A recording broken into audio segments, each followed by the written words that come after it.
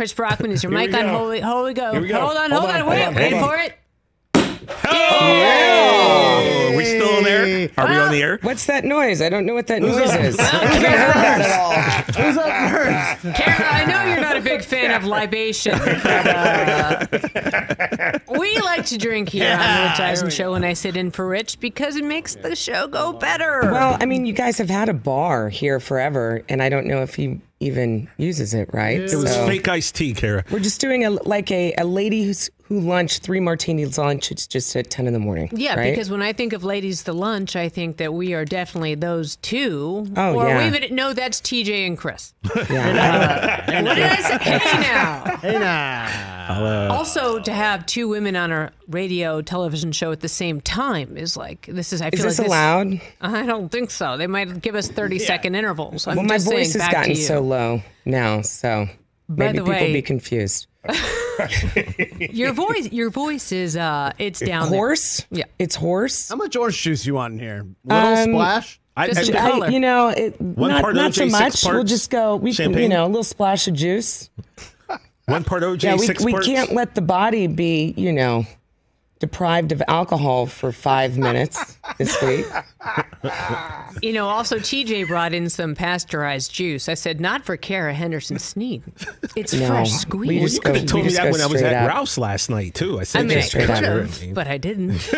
I think that was right after the Ambien took hold, so God knows that I'm lucky to be here this morning. Thank you so much, By Chris. the way, Here he we go. makes a phenomenal Brockman. That's You nice. could be a bartender if you needed this in another career. Straight from coffee to alcohol. This is the way this week's Brockman gone. makes a good mimosa. Cheers, my friend. Congratulations. Oh, yeah, we have to Congratulations actually to cheers. you. Hold Yeah, on. Because we like eye contact. And, there we go.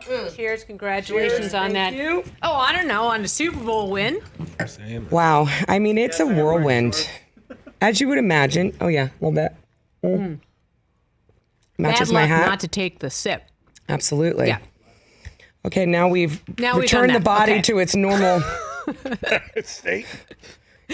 Getting a little shaky with that. It's been a long week for you, Kara Henderson. No, it's Snead. been amazing. You always wonder when you're a reporter, how does it feel? How does it feel for people when they actually achieve this thing that they've been, thinking about their entire lives? And when you're on the field after the Super Bowl, I got the chance at NFL Network to cover so many of them. And the worst interviews are the interviews that you get on the field right after the Super Bowl because people are just shell-shocked. They're shell-shocked. They cannot process that they are in one of the great moments of their lives, that they've actually gotten to the top of the mountain. And it's awesome. And the visuals are amazing, but the interviews are terrible, right? Terrible. And so I've always wondered, what does that feel like? And obviously I'm just married into it. I'm not the one that did anything per se, but it's a really interesting thing. It just kind of washes over you, and it just gets better and better and better as you continue to process and you allow yourself to go through, a period of time. And we've all seen, I'm sure, videos of Aaron Donald. And to me, having known him from when we drafted him to now, it's just like this weight has been lifted off of him, and he is just fully complete. And he's got a beautiful family, and he looks great with his shirt off, as we've all seen. Oh my God. I mean, come on. come on. And it was hilarious when we went to the parade the other day, which, by the way, that was his wife, Erica, who was standing by him, which is really interesting. So her dad is, he was a coach in the league forever. So Aaron Donald's just got this amazing, amazing life. And when I got to Cal Lutheran, which is where the Rams facility is, the other day when we were going to take the buses to go then be a part of the parade, and Aaron Donald already had his shirt off at 8 a.m., I'm like, we about to get lit. This is going to be so much fun. And it was everything, but you just see that it just washes over people. I was joking. I mean, a lot of people were talking about, Les wearing the shirt with his face on it the other day that we had given him that had the meme on it that people have talked about. I was joking with him this morning that I'm actually wearing a one with his face on it today because it's literally, for those listening on the radio, I've just got a big smiley face sweatshirt on. And he has not, I mean, he's got this like Cheshire cat kind of grin that he's had all week long. And it's just this like relief. Part of it is, I think, when you lose one and you know how awful it is and you have to wait, like the thing about the season is, you know, for good or for bad, like you have to like get over it, whether it's a win or a loss, and you got to go play another game. But now when you don't have another game to play until September, and so you get to like rest on your laurels and you won the last game, it's amazing. You don't want to do that when you lose and you have to sit there with that loss for so long.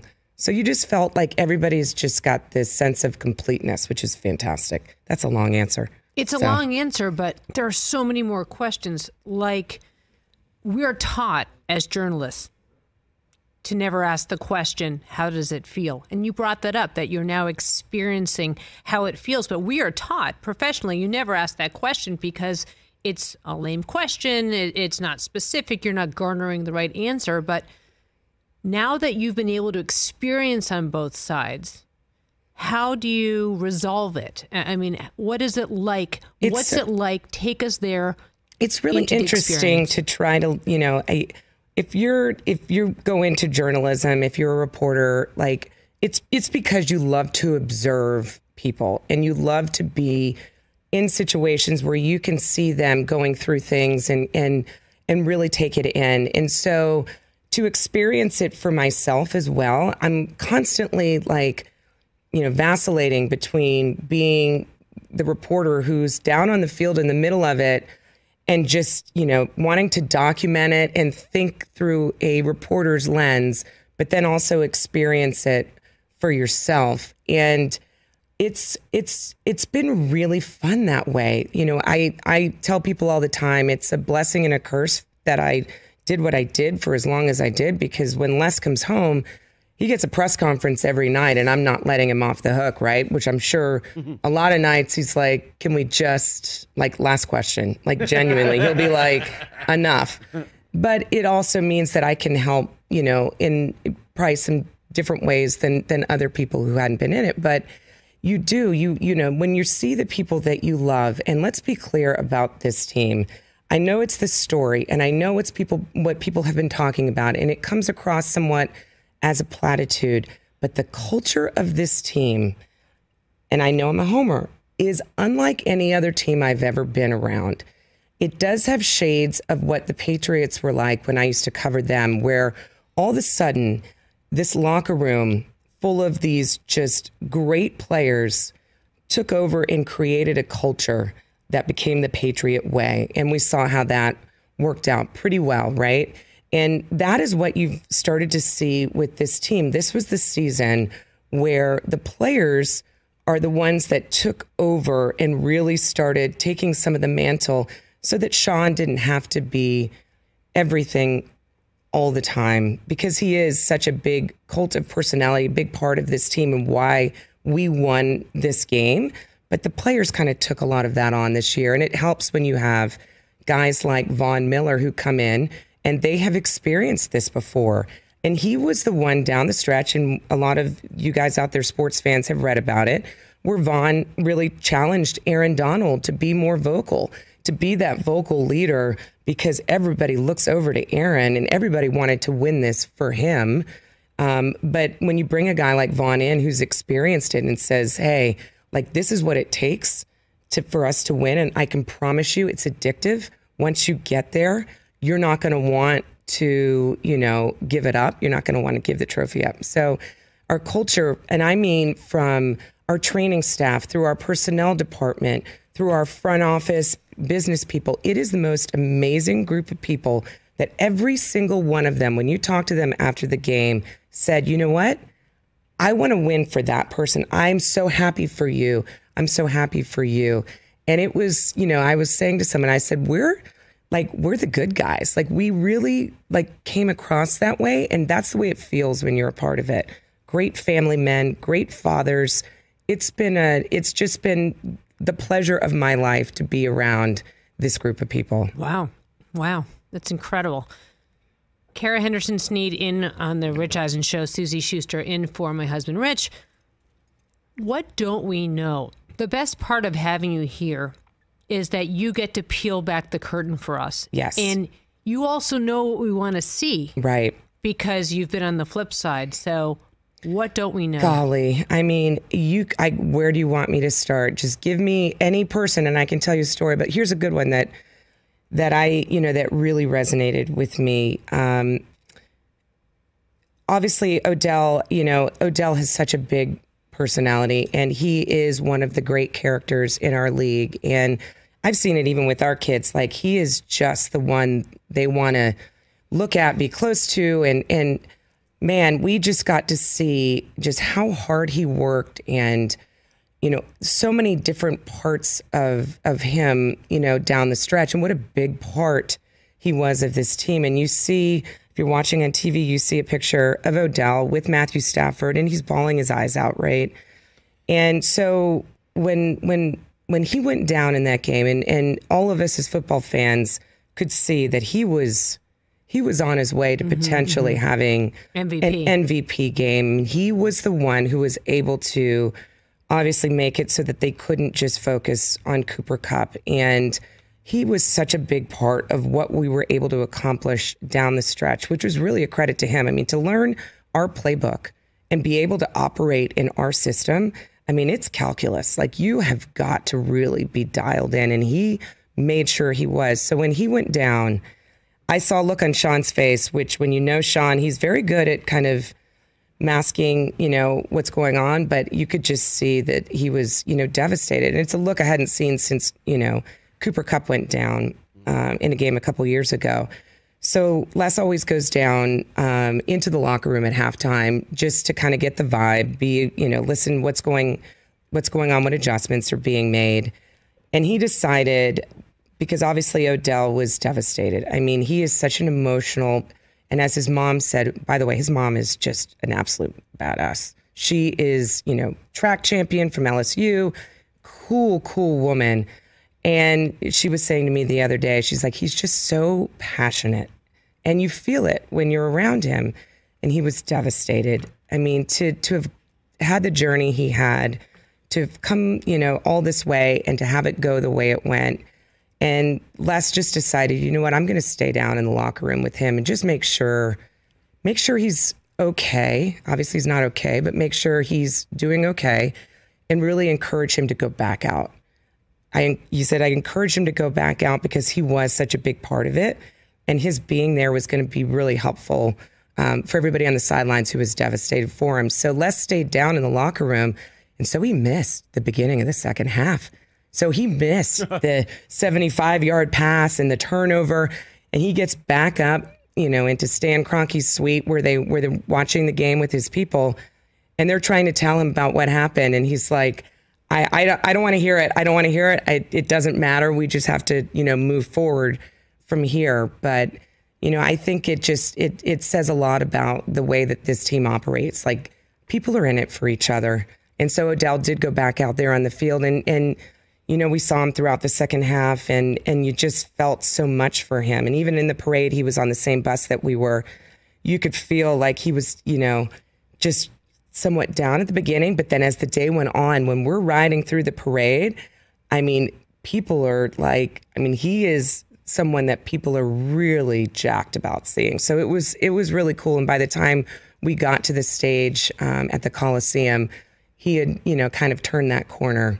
But it was, that was a cool thing to hear Les talk about. Like, I needed him to know that he had to be out there, because we were not going to be, especially with the timing of the Robert Woods injury, we were not going to be down, in the Super Bowl if we didn't have Odell to kind of step into that role. Sorry, my voice is.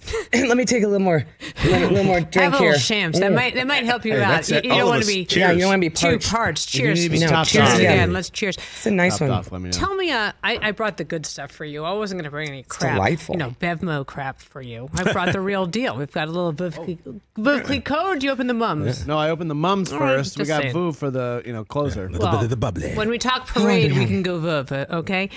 You mentioned Les Snead. I don't know if you know him or not. He's your husband. You mentioned him, and when you think about building a team, right? And here you are at the Super Bowl, and yet you choose to start the third quarter with your injured player, and that he would lose the ability to watch so much of it in the moment. To be with a player, I think, speaks volumes about who he is as a person, the architect of the team, the decision maker that he is. It's overwhelming to think about. I'm wondering what might be, in your opinion, the biggest misnomer about Les that you hear out there. Oh, well, I think, Greg Bishop was on earlier, who was the writer for Sports Illustrated, who wrote the amazing article. That was the story, of how the team got here. And Greg's awesome because he was with us, and, I was kind of his shadow writer when we were doing the draft out of our bunk room in our house during COVID, which was hilarious.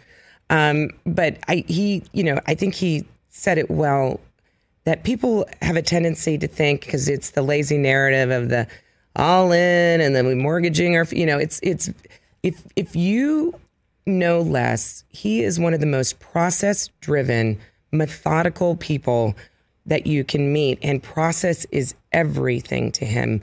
He says it all the time, and I'm not sure who said it originally, but you've got to surrender, and it probably is John Wooden or someone. You've got to surrender the results to the process. And that's what they did.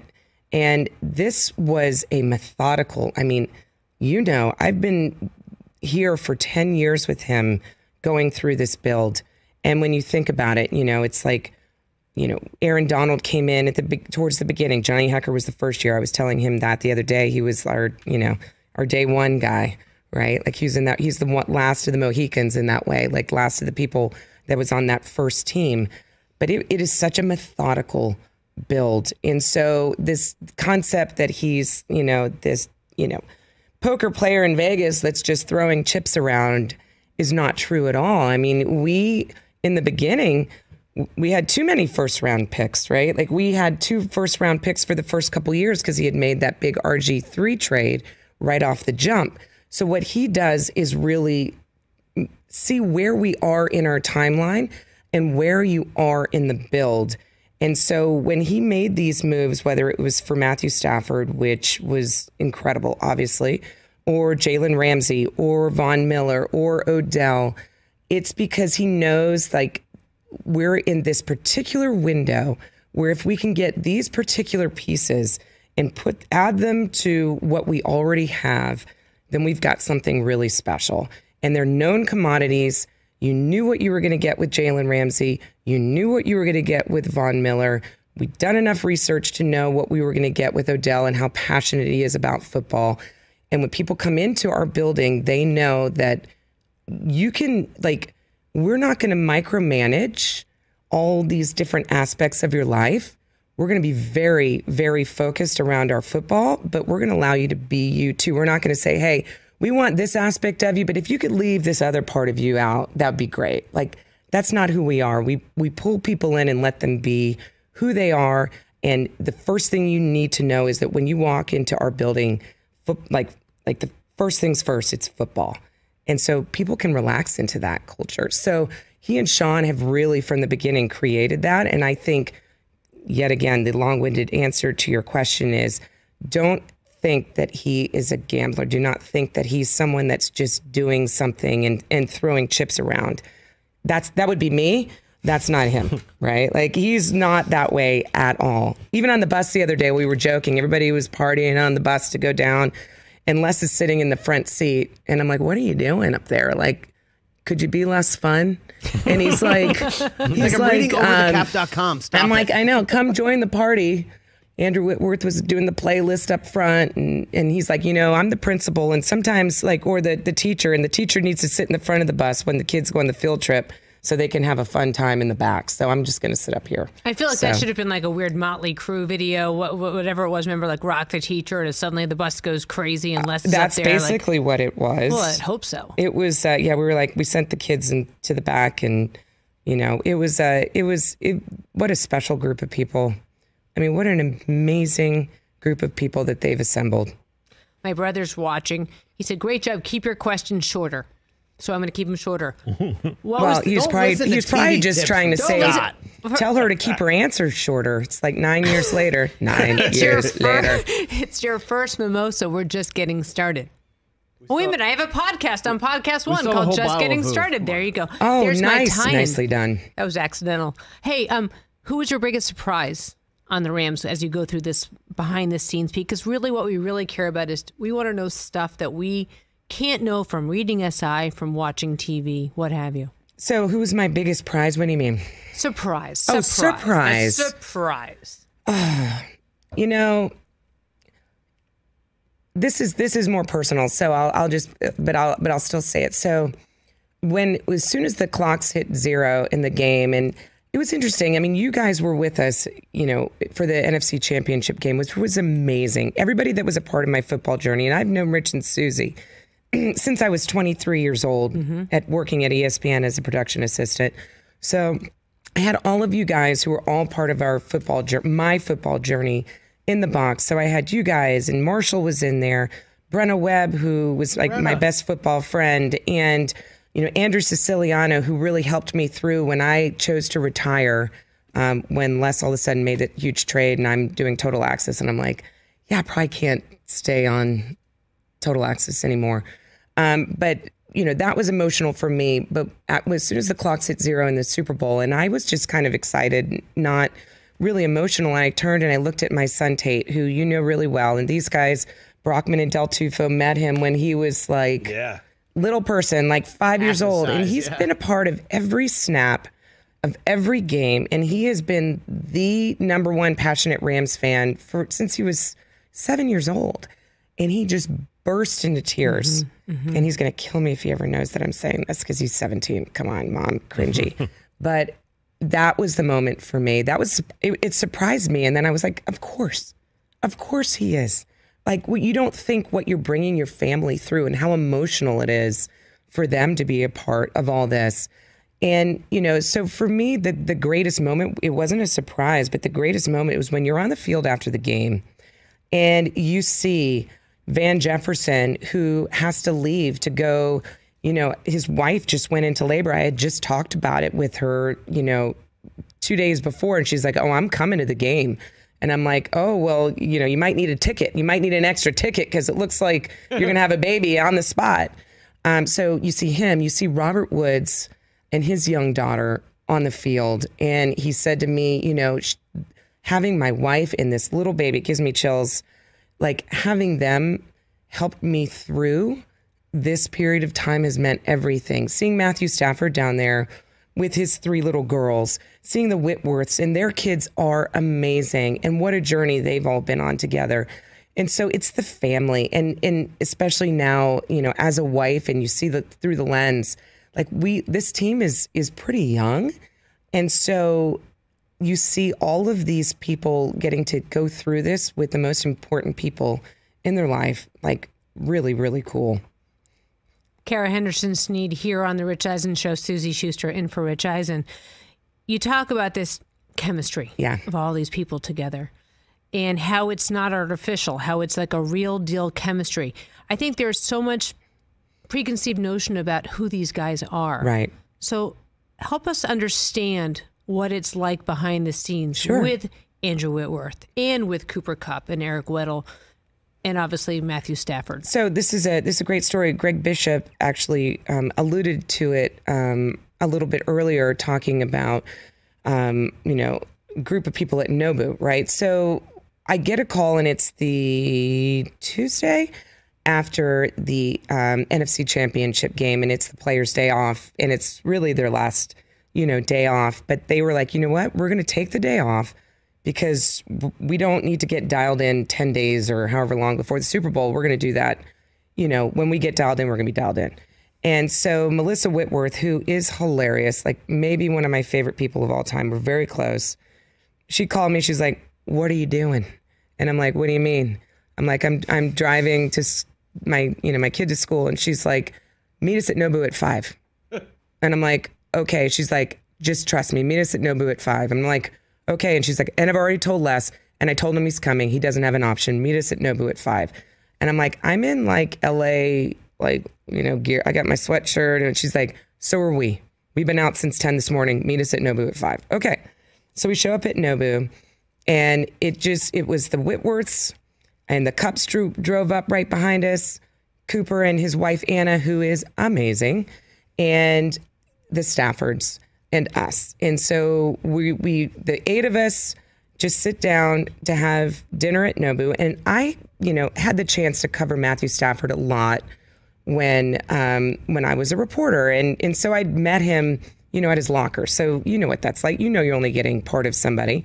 And I've heard, obviously, over the last year, all these amazing things about him. But because of COVID, like, I hadn't had the chance to really be around any of the players over the last year. And they were very good about keeping everybody separated. So this was the first time that I'd met his wife and got to go to a game with her. She's hilarious and awesome, but I'd never met him as just a person. And I sat there and I was talking to him about a variety of things. And I was like, I get it. I get it. He is the most laid back, easygoing, like, fun to be around, but just like easy person I've ever met. And, so we're all sitting there, and he looks at me and he goes, I'm really embarrassed. And I said, why? He's like, we went out this morning for breakfast. We didn't think we were just going to be hanging out all day. We thought we were just going to get a cup of coffee and a donut. And here we are sitting in the nicest restaurant, in Malibu. And he's like, and I'm in like just a raggedy, like, hooded sweatshirt. And I was like, oh, honey. Welcome oh, sweetie. to Malibu. Oh, sweetie. Very cute. Like, this is LA. Like, you've got to understand something. Like, if you can show up at Nobu and end up at the best table in the building for 8 people, and you can have a hooded sweatshirt on, that's when you've gotten somewhere in LA. Because we were there one night, and it may have been the night we were with you and Rich, and we look over and there's Bill Gates. Yep. And he's got a hoodie on. I said, Bill Gates had a hoodie on here. I think you're going to be just fine. But that tells you something about him too. Like, and you looked around, and all the women at this table are very alpha. I mean, I'm probably like the alpha light of the group. I mean, Anna is fierce. She's hilarious and awesome. She was a track star at Arkansas before she went back and went to help Cooper, knowing what he was going to be. Melissa Whitworth is a force of nature and so fun. Very Louisiana. She was Miss Louisiana, and she would be right here with us having a cocktail. And Kelly Stafford, I mean, if you don't know about Kelly Stafford, you haven't been paying attention. And she is just, amazing and fun and, bold, and just will give zero whatevers, like, she will come after you if she wants to. And so you've got these alpha women, and then you look around the table at the men, and they're just all these very kind of humble, low-key, competent, confident guys. And I'm like, I get it. Does that make sense? It's like all these alpha women and all of these just like laid back, like, guys. And it's a great mix. I think you know this better than anyone. If you cover sports, and it really varies per sport, very much so in football, because it's a once-a-week game, and because of the nature of the teams, the women provide the ability for the guys to go out, do their practice, go on the road. It's very different than basketball or than baseball. I don't know as much about hockey. I mean, I've covered 5 hockey games in my life, but I know that for football, it's that basis of, it's oftentimes that group of women that provides that ability. There's no doubt. And it's, we went to Seattle for a game, and I went with Anna, Melissa, and Kelly. And it was the first time I'd met Kelly. It's actually very funny. She told the story on her podcast. We were all flying up together, and, when she came on the plane, she didn't realize who I was. And Matthew is mortified by this story because she had no idea. I mean, she just was coming in, at the last second. She's got 3 young kids, so I'm sure she was like all of us, like coming in on 2 wheels. And so she got on the plane, and we all start talking about, football and the Rams. And I go to use the restroom, and she turns to Mel and she goes, man, your friend knows a lot about the Rams, right? I'm like talking about, well, the second cornerback and the then, the special teams guys. And she's like, I mean, she's really dialed in on the Rams. And she's like, that's Les's wife. And, and she was mortified. It was funny. But when I went to a game with those guys and we were sitting in the stands in Seattle, and that's when I was like, okay, I'm never going to do that again, because we're lucky that we got out of there without me throwing hands, right? Like, you just get real, like, you get emotional, and these are your people out there and people are talking about them. I'm like, I don't need to do that again. But you saw them go through. I mean, it's one thing. I mean, yes, it's my husband's built the team, blah, blah, blah. But when these are their people out there putting their bodies on the line, and I just got such a different appreciation for how stressful that is. And that's, I think, the difference in football. It's such a physical thing. So they have to be so many different things. They've got to be the CEO of Whitworth Incorporated. They've got to be Kelly's a registered nurse. So I'm sure that has come into play many, many times. I mean, Matthew's the toughest player I've been around in recent years. And so you have to be so many different things, and it's so taxing physically, mentally, emotionally. So, the women of the group really do play such a huge role in the success of a team. We're going to start looking at behind-the-scenes photos from the parade. Oh, good stuff. And the question, of course, is what's it like when it becomes personal? Because you've covered these parades. It's so different when you're covering the parade. But when you care about it, I can't even imagine. Well, what's fun? We decided, we were like, you know what? Like, there are parade rules, which are basically like there are no rules, right? Like, if you're going to be in the Super Bowl parade, like any normal thing is just throw it out the window. So, the meme that's been making its rounds of Les with the, well, for lack of a better way of putting it, screw them picks thing, which people actually think he said, which of course he didn't say, right? There it is. So he actually decided he was going to wear that for the parade. Yeah, which bold decisions. I know a guy named Rich Eisen who likes to wear. Oh, that's what I was laughing earlier when I saw Rich wear the shirt with his own, little avatar on it. But so not Les to wear, like, Les well, like, so not like him to wear that. So that's what we were like, this is hilarious. You've got to do that. I mean, if you're ever going to wear that shirt, it's today. Now's the day. Right? It's parade rules. Like, you can wear that in the crowd. Obviously, he was doing it because he knew the crowd and the fans had been so into it. And of course, there was a nice chant that had emanated along the way.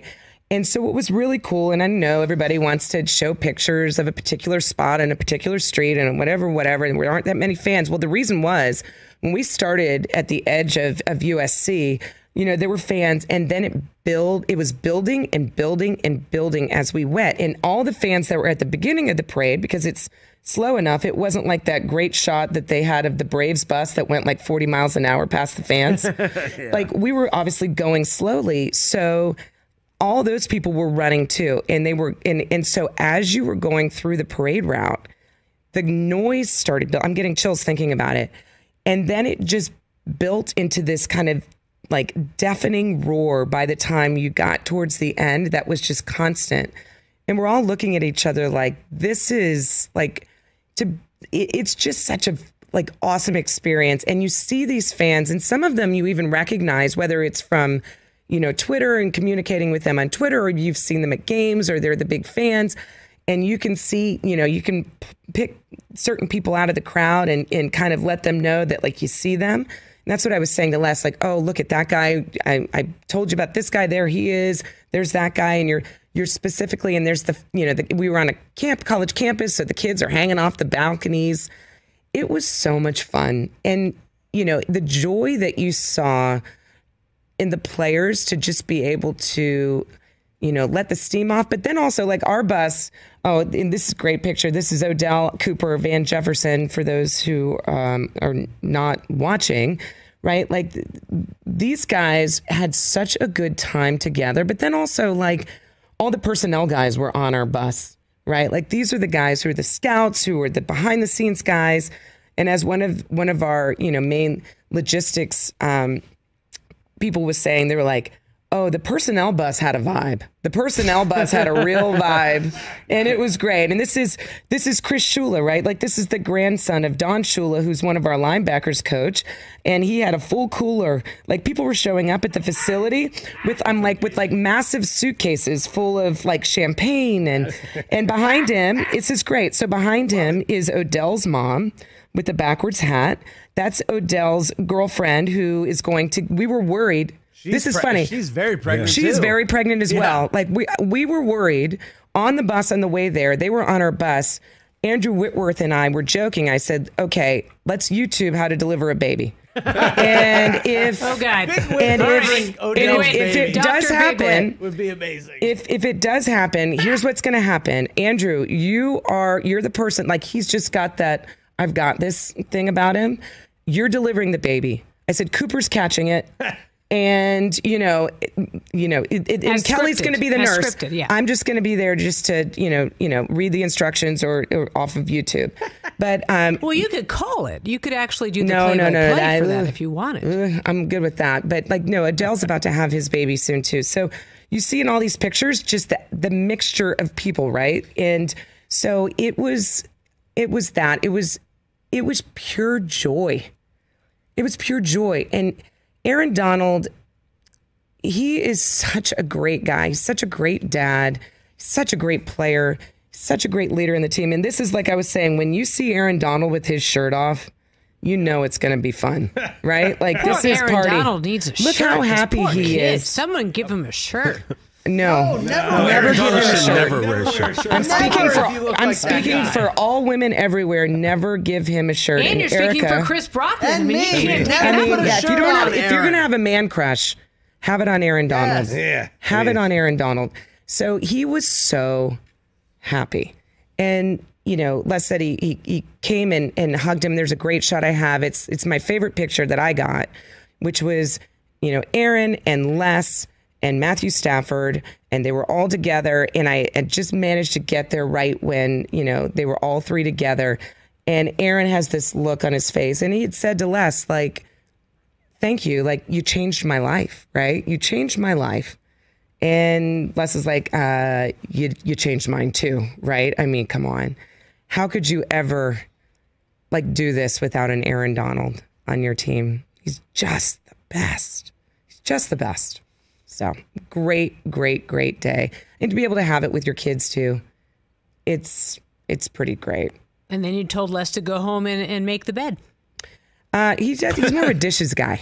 Yeah. He's a real good dishes guy. Like, the bed's not really his thing, but he does like doing the dishes. I'm sure Rich does too. Oh yeah. It's great. Just as methodical. Back on Peacock, I'm Suzy Shuster, in for Rich Eisen. Kara Henderson Snead in for hour number 2 of the Rich Eisen Show, because we needed some behind the scenes of Rams victory 2022. We've got mimosas. We've got a little shams. We're about to crack our second bottle. Hoskins, Here we go. Hoskins, take me. In 3. Here we go. 3. Whose house? Nicely done. You know what's funny? It's a celebration. When I hear I Love LA, the iconic song, because of my experience, it's a Lakers song, right? Because Right. I literally hear that and I think of Shaq and Kobe, the three-peat, the second time around, what have you. And you got to have it with the Rams. I know. I think it's really fun to be a part of, a big city championship. And obviously, I mean, all the teams have had a lot of success recently here. So it's fun to be a part of that, right? Like, to feel like, okay, we're giving, and if you saw Aaron Donald on the James Corden show, I'm sorry if I'm dropping another show and I'm not supposed to do that, but he was unbelievably great on that. But you could tell how much it meant to him to win for the city and to get the key to the city, and for him to for you to feel like you're delivering something to these fans, which, as the guys were talking about, my Twitter account, and I was able to give some tickets away to the NFC Championship game, but it's been the joy of my last 2 weeks, really communicating with all our rabid fans on Twitter. And I'm at Kara Henderson on Twitter. If you want to see some of the funniest celebration videos from winning the Super Bowl, go and just scroll through. And I would just sit there for, like the other night I was there for like 2 hours, just going through all of these people's celebration videos. And every time Aaron Donald sacked Joe Burrow, it's like you had that same feeling over and over again, but you got it from different perspectives in the stadium, different people's, garages, big parties, small, this one guy, his 2 young kids were asleep upstairs. So he was trying to celebrate, but do it as like a silent film almost. It was hilarious. So that's it. Like when you get to meet the real rabid Rams fans and know that they've been fans through our move to St. Louis and back and deliver this to them, it's awesome. It really is. You mentioned LA and the parades. A lot was said about LeBron saying he wanted to be a part of the parade. Now, it's been since 2017. It's been a minute. So you can't really jump on the parade bandwagon if you're, I think the statute of limitations should probably be, I don't know, a year or two, maybe if it's during COVID, what have you, but you can't just drop back into the parade route. Look, LeBron's had many, many parades. Let us have our first parade first, right? We've never been in a parade before. But you have now. Kara yes. Henderson Snead here on The Rich Eisen Show. Welcome back to all of you listening on the radio, those of you watching on Peacock. However you're taking in this Rich Eisen Show, thank you. A virtual mimosa to you on this Mimosa Friday. So happy to have you joining us here in any way that you can. Back to the parade. I've been able to have at least one drink for every listener, watcher out there over the last 2 weeks. And as well, that's my service to the community. And as well, you should. You've been nary sober for a moment since you guys won. And I can say that. It's so funny since you guys won the Super Bowl.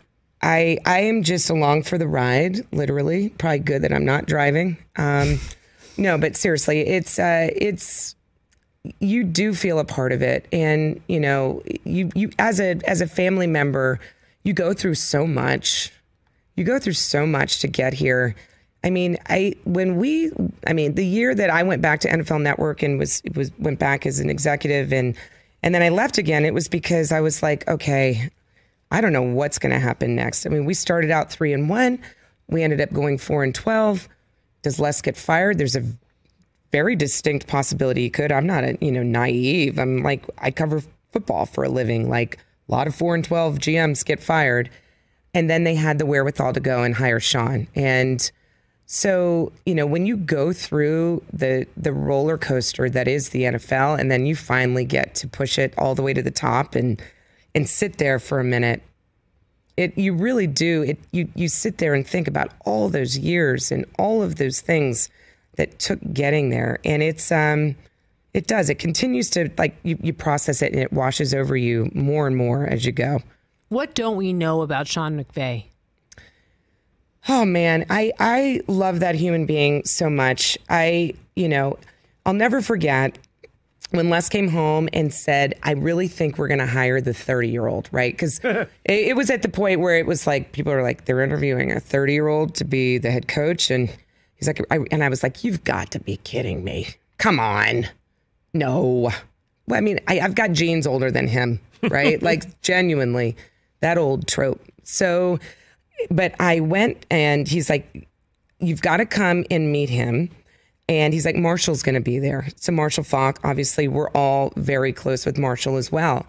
And I was like, okay, wait a minute. If Marshall is giving this guy the thumbs up, I've been around Marshall enough to know that he's, he does not suffer fools. He does not suffer people that you don't know what they're talking about. If he gives him the thumbs up. And I met Sean, and within 10 seconds, I just looked at Les and it was like, I get it. He is this rare combination. It's not rare, it's unique. He is the unique combination of a people person who genuinely meets every single player in that organization where they are and tries to make them the best versions of themselves, not what he wants them to be, the best versions of themselves. So there's that. And he cares so deeply about each and every one of them. He's an emotionally, such an empathetic human being. And so you have that, and then you have the most brilliant football mind that you could ever talk to. Anytime I'm talking to him about football, I feel like I'm talking to somebody who's splitting the atom and I'm back in basic math. And I feel like I know a lot a lot about football, but I mean, you get to talking to him and you're like, oh, this is rare. So all of us have met people who are really brilliant tacticians in football. They have a tendency to be a little bit more wonky and a little less people driven and very, mad professor types. He's got both things in spades. And so you just love the fact that he can do both things, which is so rare, and which is why our team has the personality and the success that they've had. I can say this to you because you're a journalist. We've got a minute to a hard out. I feel it's really nice. Oh, no, I got it. I got a minute. So I want to hear in a minute, what are your thoughts on next year? Because obviously you can't share bedroom secrets, but I want to know what you think about what it looks like for this team. Well, I think whatever people may have been thinking about before we won, when you win with a group of people like this, and you heard people say it at the parade, you heard Aaron Donald say it, if you can get this group of people back together, like without the pressure of having to go win a Super Bowl, but the possibility of it, I think it's a distinct possibility that you end up with this same group of people back together. I hope so. I hope so. You heard it here. Run it back. On the Rich Let's Eisen run Show. it back. Much more when we come back.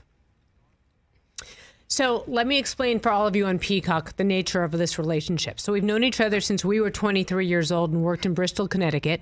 Rich was a budding Sports Center anchor.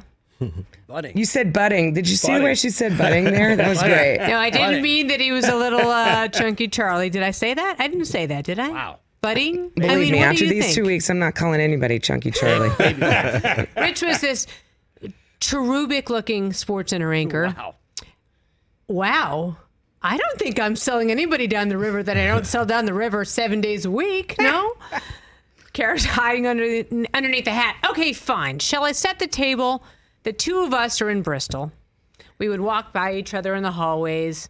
Bristol was a tough place back then. And let's be clear. I was probably in some baggy jeans and whatever. And Suzy was I don't like the where Suzy this is was going. no, Nope. I mean it. You were just fierce. She was strolling by in her black pants, and she was going somewhere to do important dress things. For the job you wanted, not the job you had. I was just trying to get through the day. That being said, Aren't we she all? and Rich were best friends and still are best friends to this day. How many years later? How old are we? 25 years later. Right. So anyway, 31, 25 years later. to make a long story short, she meets Les. Les and I get each other. Rich and I get each other, too. A lot of Bertie Higgins singing in their kitchen. So here's what Key happens. Largo, Here's in what case happens. those are wondering. These two knuckleheads get together. We are knuckleheads when we get Second, together. third, fourth glass of whatever. The karaoke happens. Or it's just the background of Sonos, and they're like, we had it all. And then they just start singing. Les and I look at each other like, can we go to bed now? Yeah, you guys are who eating these kale idiots, over in the right? corner, and Rich and I are on our 9th bottle of rosé. And oftentimes, when I was traveling for ABC Sports, people would say, oh, I saw you out with Rich last week. I'm like, no, that was Kara. I'm sorry that they thought that, because I'm sure we What were a moron. doing something somewhere that was... Suzy, it might be a good time. I don't know if we have enough time. A few months ago, Rich had brought up something, and he said, next time Suzy's here, ask her about the ultimatum. And he refused to tell us, and he said, when you're here. So I don't know what's if the this ultimatum? I don't know if we have enough time with Kara and Cher. yeah. Maybe she can stay till the next 30 hour. seconds? Wait. Mike Hoskins just said 30 seconds, 29, 28. What's the 10 ultimatum? seconds left. Shaquille O'Neal when we come back, as well as Amy Trask. ultimatum. Thank you, Kara. Thank you for having me. Hey, you watched all the way to the end. Thanks for that. Watch more right here.